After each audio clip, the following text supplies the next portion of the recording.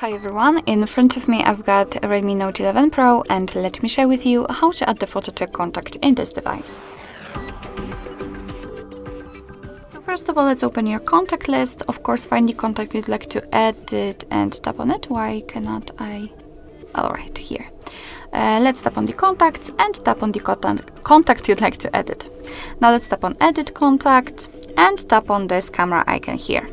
And as you can see, your device will allow you to either take a photo and then it will open the camera app. So this is the best option to choose if you've got the person right in front of you and if you're able to catch a photo of him or her. Or you can choose a photo from the gallery, and I will pick this option, so let me tap on it. Let's find the photo and tap, of course. And as you can see here, from this step we can change the size of this highlighted square. We can change the position of it also. Unfortunately, we cannot zoom in or out the photo.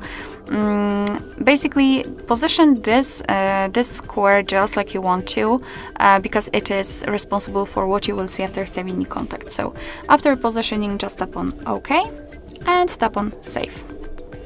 And as you can see, this is how our contacts will look like. You will see the photo on the contact list and also, for example, during the incoming calls from that number. So basically that's all. This is how to add the photo to contact in your Redmi Note 11 Pro. Thank you so much for watching. I hope that this video was helpful, and if it was, please hit the subscribe button and leave the thumbs up.